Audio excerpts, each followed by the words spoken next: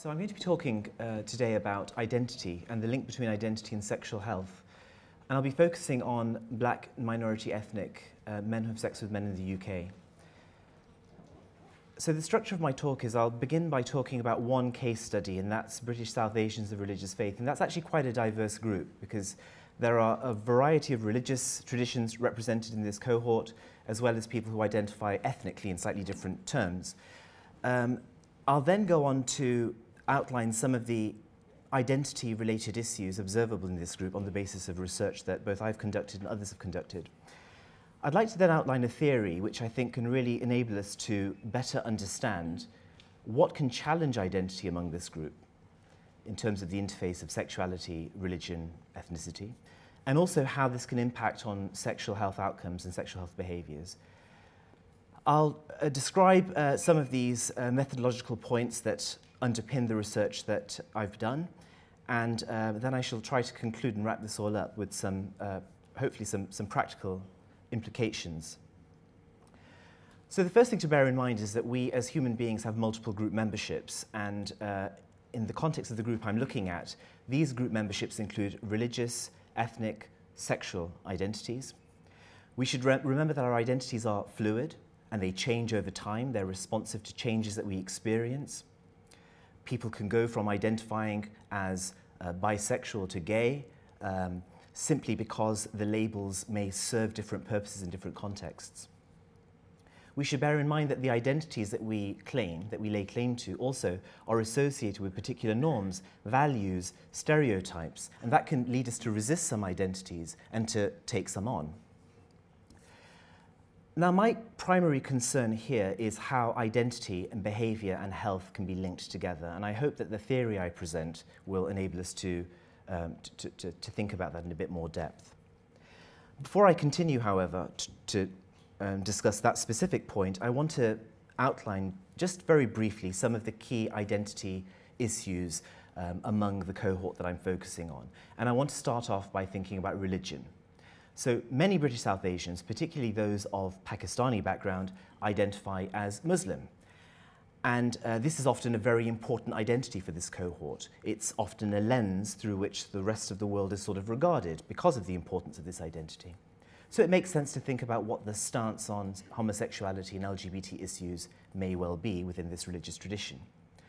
The short answer is it's quite difficult to pin that down because there are so many different denominations, as with other religious groups, and religion's often entwined with local cultural norms and values. But what's quite clear from the research that has been conducted is that the mainstream Islamic stance seems to be negative, and this is the message that many gay Muslims themselves take home. In order to substantiate this position, various passages from the Quran are drawn upon, particularly the story of Lot, as well as some hadiths, so testimonials of the Prophet's life, which seem to point towards the outlawing of homosexuality. However, there is a reverse discourse. There are some groups that are attempting to showcase the possibility of being Muslim and gay and Muslim LGBT simultaneously. But as Yip has remarked, there are at present very limited efforts in Islamic theology which can offer non-heterosexual Muslims the resources to actually construct this reverse discourse, which means that some conflict may be faced by individuals. Sikhs are another important group within my cohort. Many Indians from North India identify as Sikh.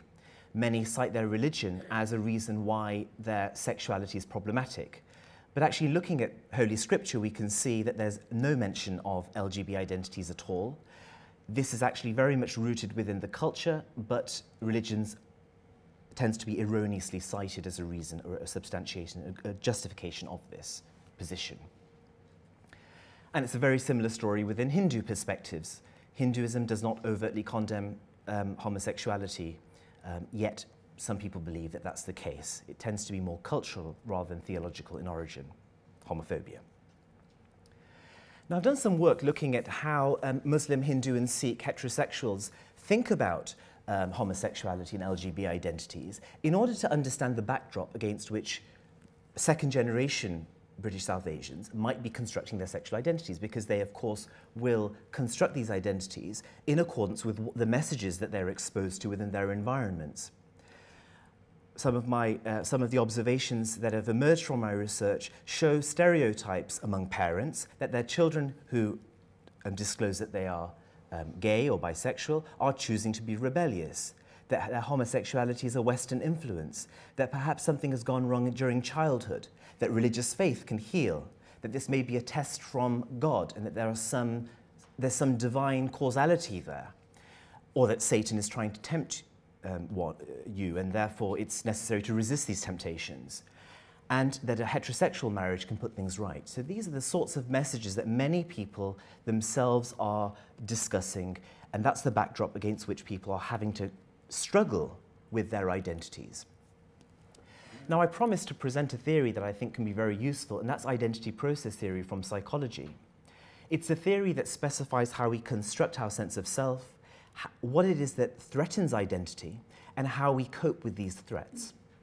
The theory acknowledges that we construct identity on an ongoing basis, that it changes over time, we assimilate new things to our sense of self, we have to create room for this new information, and we have to append meaning to this new information. What does it mean to be gay, for example? What does it mean to be of religious faith? Crucially, our sense of identity is guided by various principles. We seek feelings of self-esteem, something that's already been mentioned this morning. We like to feel in control. We like to perceive ourselves as the same over time, despite the inevitability of changes that we experience. We like to perceive a sense of belonging within relevant groups. And ultimately, we like to perceive our identities as coherent, at least those traits, those aspects that we see as being connected with one another, as often religion and sexuality are. Now, this is a rather complex-looking model, but it explains the theory and how, when we experience threats to any of those principles, and of course, having looked at the stereotypes I presented on a previous slide, we can see how those principles may well be challenged by people believing that what you're doing is sinful. That can challenge your sense of self-esteem. Well, if your identity is threatened, you will try to cope with these threats by engaging in a variety of strategies. Some are psychological, others are more interpersonal, some are intergroup in nature. If something enhances your identity, you're likely to reinforce that behavior, to internalize it, and to sustain that behavior. So very briefly, some methodological points of the studies I want to present. So I'm going to present some quantitative data very briefly, drawing on a very large-scale survey study of BME MSM. And I shall also present a series of interview data, interview studies, and the data deriving from those studies that tapped into the experiences and the identity experiences of the groups that I'm interested in.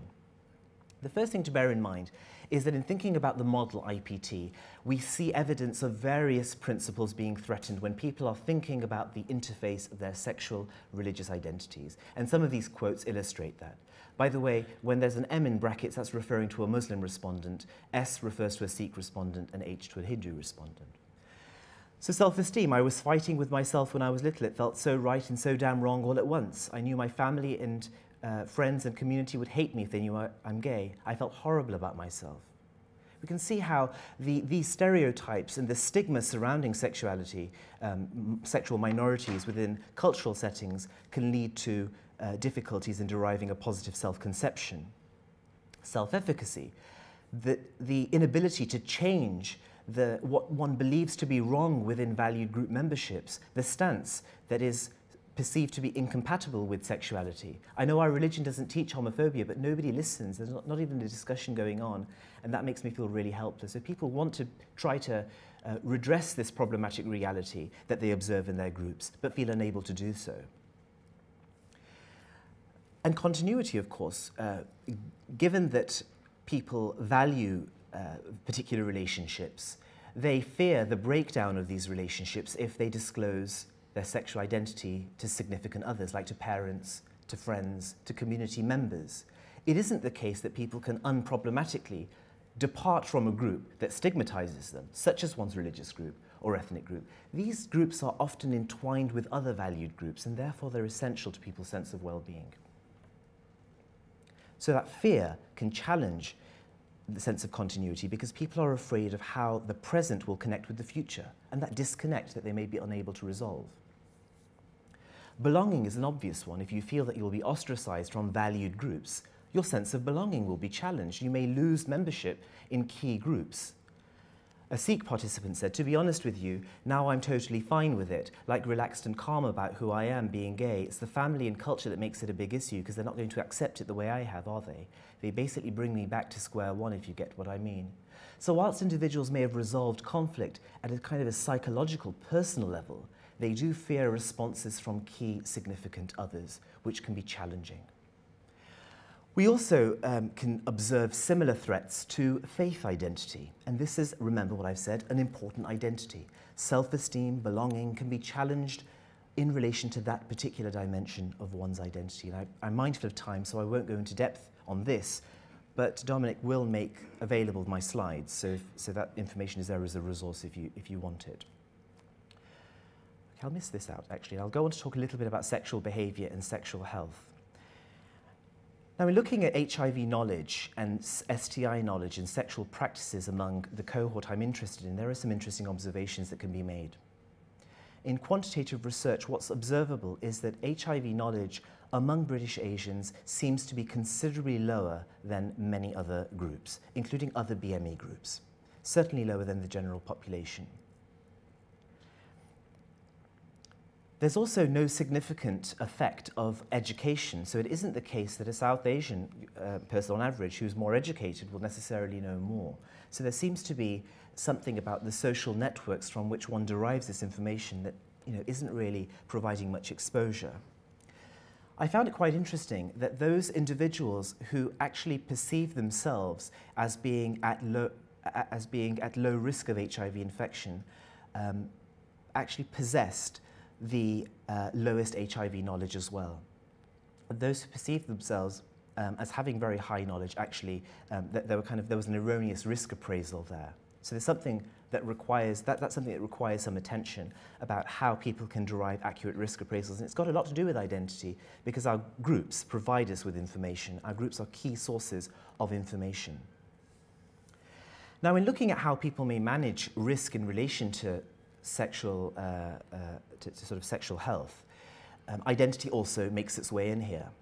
And these quotes demonstrate how identity is so relevant. So one respondent said, I only get with other Asians, basically, people I know I'm comfortable with. Okay, not always people I know, but I'm into Asian guys, and I ask if they are DDF, which is an acronym for drug and disease free, so it's not that much of a problem for me. So the relevance of identity here is that we know from many, many years that in-group favoritism is something that characterizes the human experience. We favor members of our own group, and we often associate risk with other groups. And therefore, people believing that their own group is very low risk may mean that they actually inadvertently start taking risks, because that's not, of course, always going to be correct.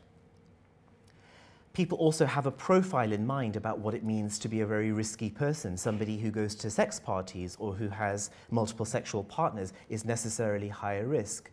And therefore, they see themselves as being low risk. So there's this very specific understanding of what risk means within this particular group. There's a perception that HIV is not big within one's community. Some people resisted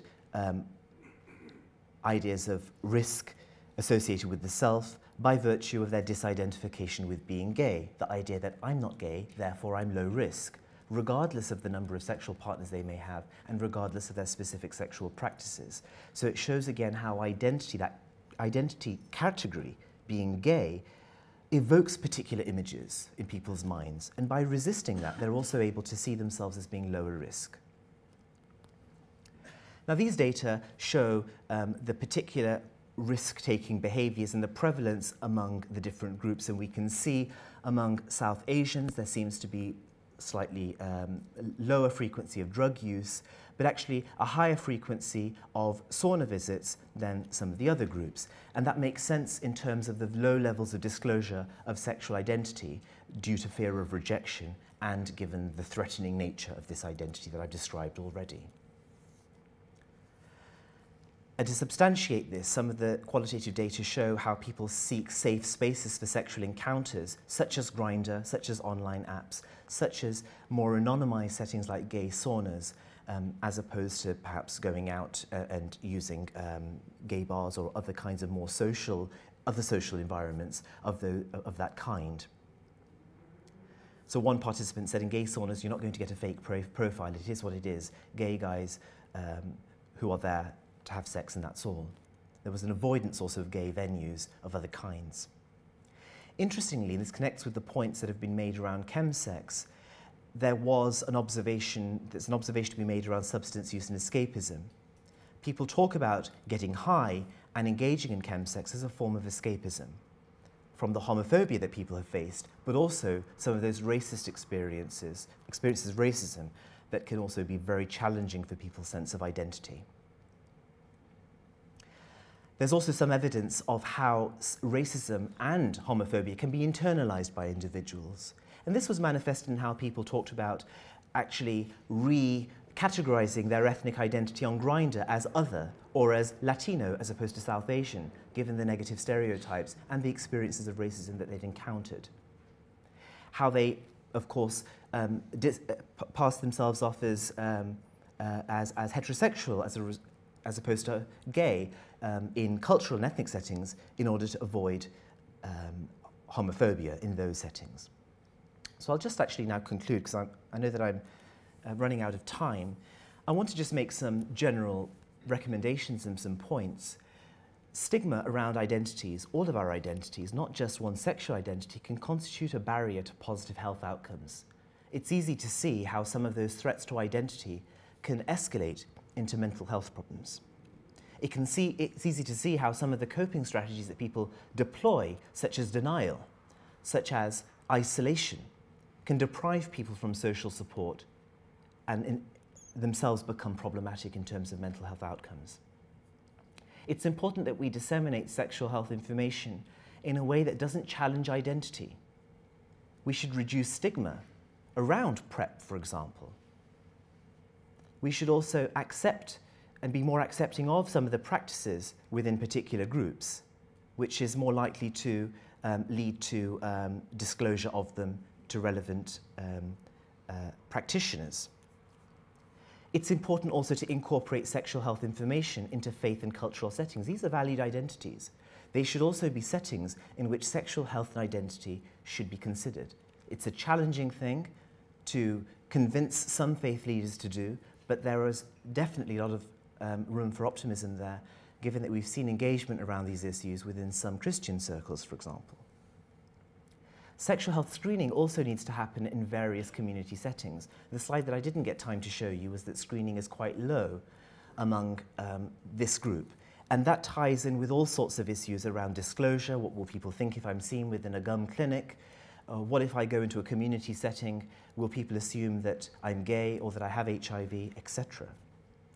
And there's a more general need to tackle prejudice. And we should focus not only on tackling homophobia, but also on tackling racism and prejudice on the basis of religious identities, given that people should be able to identify in the ways in which they wish to. Thank you very much indeed.